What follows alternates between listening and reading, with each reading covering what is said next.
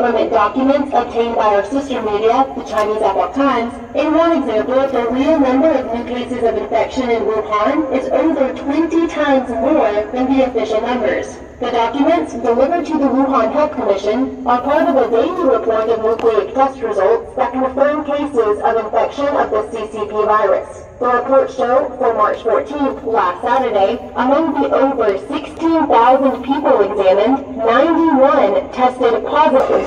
That was unprecedented. The truth is, it was the Chinese regime's cover-up and mismanagement that allowed the virus to spread throughout China and create a global pandemic. To keep this fact clear for our audience, we will now call it the CCP virus. We make a clear difference between the Chinese Communist Party, CCP, and the people of China, who are also victims of the regime and the virus.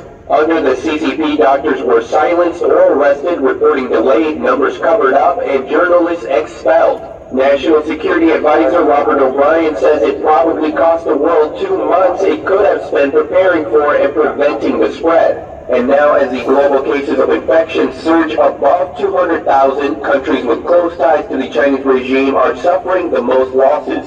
Italy was the first and only G7 country to sign the seafood market where the CCP claimed the original cases began. Even so, the CCP is trying hard to make people forget where the virus came from, even throwing out wild charges that the United States is responsible. We use the name CCP virus to hold the Chinese Communist regime accountable and to sound an alarm for those with close ties to China. The central arguments behind doing this with China was, we think capitalism will change them. Okay? They're going to eat Big Macs and drink Coca-Cola, and they're going to literally ingest democracy, and it will transform them. Okay? They argued that capitalism was going to change China. Now we stand here 23 years later and realize capitalism didn't change China. China changed capitalism. China did get rich.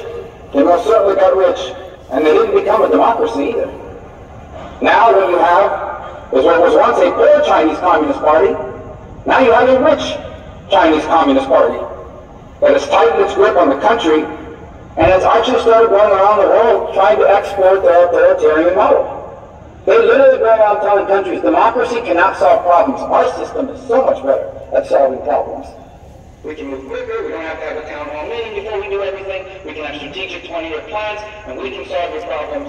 This era has to end now. It's not about just taking on